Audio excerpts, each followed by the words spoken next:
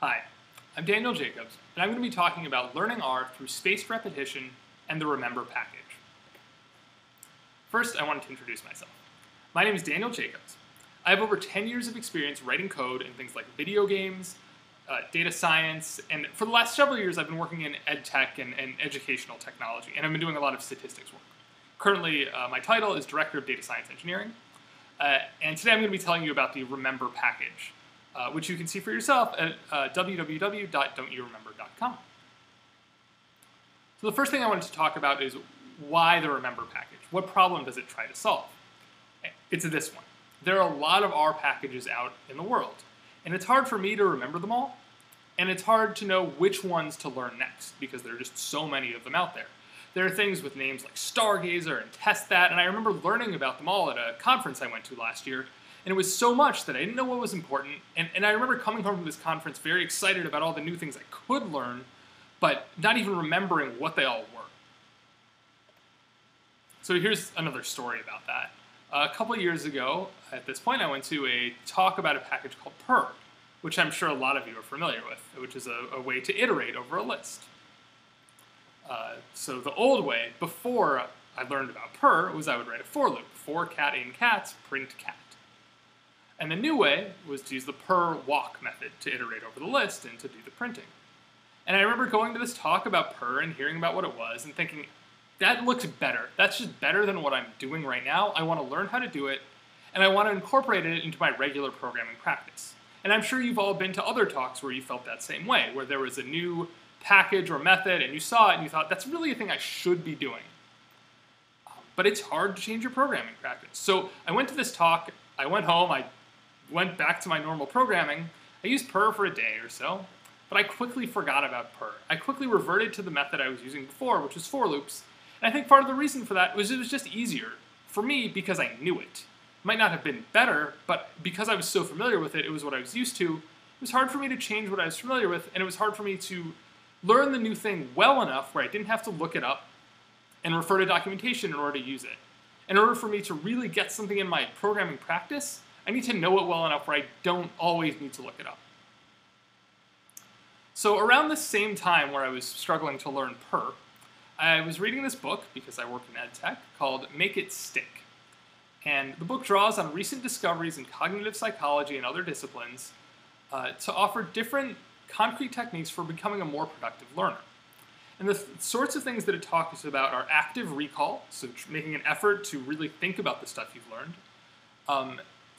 and different strategies for studying and doing better on tests that are based in science and research. And another thing it talks about is spaced repetition, the different ways to recall information. So one of the things it talks about is the spaced repetition algorithm for learning flashcards. And the algorithm works like this. You create your flashcards, you review your flashcards every day, and every time you get a flashcard wrong, you put it in a section for cards that you need to review more frequently. When you get it right, you put in a section for cards that you need to review less frequently. And if you do this enough, eventually the cards that remain are the ones that you really need to review. And you review them enough and you start to learn them, and then over time you have fewer and fewer cards you need to review and you have learned everything. And this is an effective strategy that a lot of people use for learning vocabularies. This is a vocabulary or a series of flashcards you might use if you're trying to learn basic English, just the very basics of it. And there's a vocabulary here. And in a way, learning R or learning a programming language, it's still a language. Obviously, there's more to it than just vocabulary, but R as a language has a vocabulary. There are all these terms you need to use, and you can look them up. You can always go to Stack Overflow and find them, but the more that you have memorized and internalized, the faster and more fluently you can code, and then you're only going on Stack Overflow when you really need to go there, when there's something new. So I think part of what you can do when you learn a programming language is really try to just learn some of the vocabulary of it. And the strategies that work for learning the vocabulary of a language can really be the same ones to help you learn the vocabulary of a programming language. That's what the Remembr package does. It has a method to do flashcards according to the spaced repetition algorithm. So here's what that looks like. You can call Remembr flashcards. It says, get ready to start your flashcards. Look for help in the browser window. You currently have at least 25 functions you need to review. Don't worry, we'll do them 10 at a time. Press any key to start. And then it'll start with your personalized flashcards. So it'll say something like, do you feel comfortable with detach from the base package? And you can say, yes, I feel comfortable, or no, I don't. And it'll move it into the appropriate bucket of flashcards for you. It'll also give you a little clue, a little reminder about what the package does. So it'll show you the R help, it'll give you a reminder of what the function does. So it'll show you the help. And that way you can just have a little reminder and activate your memory, and it'll help you recall for later. And then it just goes on to the next question. So let's say, do you feel comfortable with walk from the per package? At this point, I do now feel comfortable with walk from the per package, so I would say yes here. And it just iterates like this. It goes through your flashcards, and eventually, over time, if you do this enough, you start to read the help regularly, go online, read documentation and references, and start to really internalize some of these methods that you're trying to learn. So as you go to all these talks and conferences today, you can start to think about what things you really want to commit to studying and learning. So I talked about Remembr solving two problems. One of them is that there are a lot of R packages, and it's hard to remember what they all are, or hard to really remember different parts of them. Another problem is, it's not clear which ones to learn, because there are so many packages out there in the world. And not everyone needs to learn the same packages. There's some packages that are difficult or advanced, and maybe you really only need to know them if you've been working for R in several years, or if you're doing something very specific. There are also a lot of packages that are domain-specific in fields like astronomy or biology. And if you're an astronomer or biologist, you need to learn that package, and you need to learn what other biologists are using. But if you're not in that field, you really don't need to know them. So it's really relevant to know, like, what are other people around you learning? And if you're at a conference like this one, even if it's virtual, you can still talk to other people and get a sense for, like, what people are learning.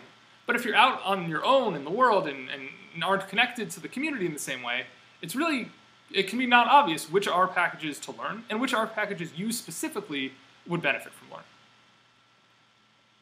So that's the second part of what Remembr tries to address. This package uses data to help make recommendations for you about what packages you can learn. So the kinds of data sources that it uses are the code that you specifically are writing, the books and talks that you're reading and listening to, and the wealth of other people's code that's available in places like GitHub. And we can combine those together to compare what other people in the world are doing with what you're doing, or what similar people are doing to what you're doing, and get a sense of what's different. And maybe in that difference, we can find some important methods that you would really benefit from if only you knew they existed. A lot of this is built off of a special capability that we have in R, which is that it's really easy to walk the abstract syntax tree, which is the data structure that underlies the code and makes it easy to parse and understand for the computer itself. This is an image of the abstract syntax tree from the Advanced R book by Hadley Wickham. And we're going to take advantage of that and take advantage of how easy it is to parse in order to figure out what methods are being called, and then to use that to turn it into flashcards and recommendations. So that's what we do. So here you can see my code example from before where I called the walk method. And now you can see the pseudocode here, which is essentially what Remembr is doing under the hood, where you can create flashcards based on a line of code or several lines of code or an entire file of code. So here you can see the results of creating flashcards. We can find the methods that get called. We see the walk from the per package and print from the base package. And we can count things like number of uses and other statistics to get a sense of not only what are you using, but how frequently you're using it.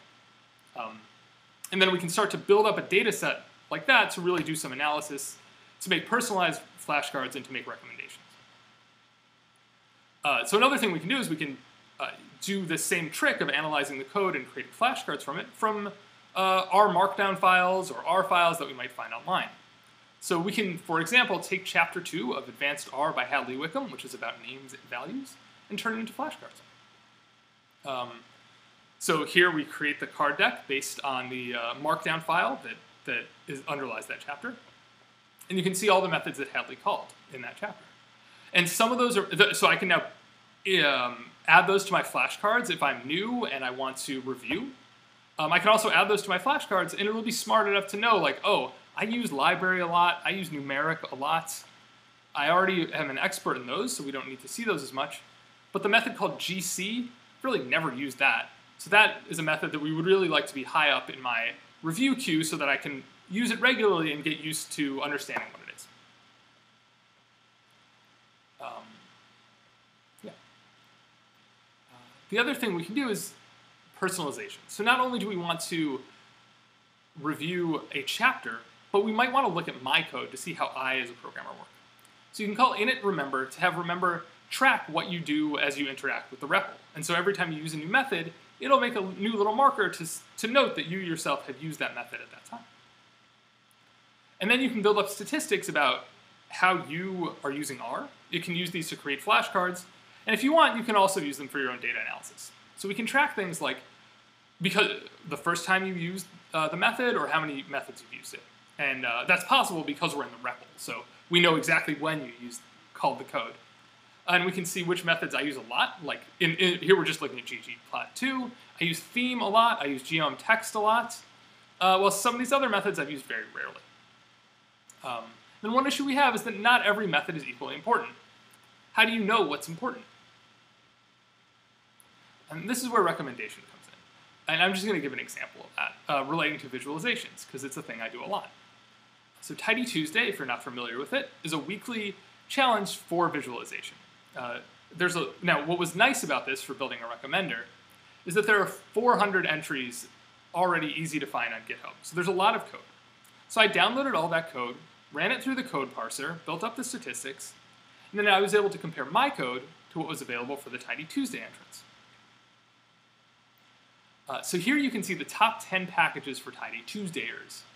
And notice, if we wanted to, we could have gone deeper and looked at the top methods within ggplot2, but here we're just keeping it simple and looking at the top packages. So these are the top 10.